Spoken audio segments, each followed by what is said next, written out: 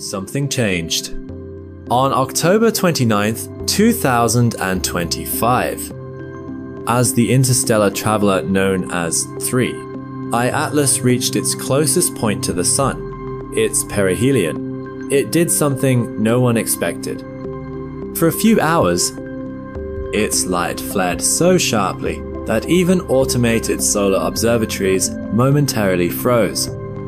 And from that moment on, everything astronomers thought they understood about this object began to unravel.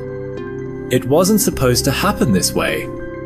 The models predicted a slow brightening, a gentle rise in activity as solar heat vaporized its icy shell.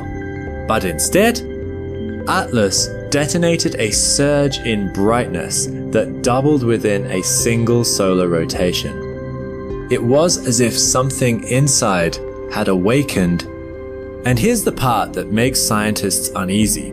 This isn't a comet from our own solar system. It's an interstellar object, a wanderer that may have traveled for billions of years through the dark gulf between stars. It has seen more suns than we can name, endured more radiation than any spacecraft we've ever built. Yet it arrived here, intact until now. As its orbit tightened, a strange pulse appeared in the data, a rhythm in its light curve, almost like a heartbeat echoing through the void.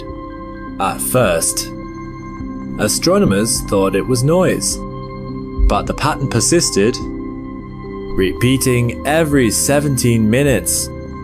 That's when the word explosion started appearing in the reports. No one could explain why.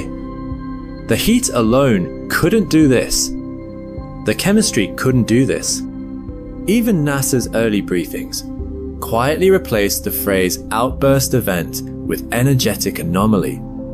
Because if this was just a comet, it was breaking every rule we know.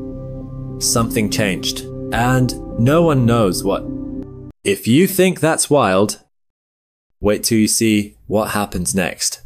Full videos on our channel.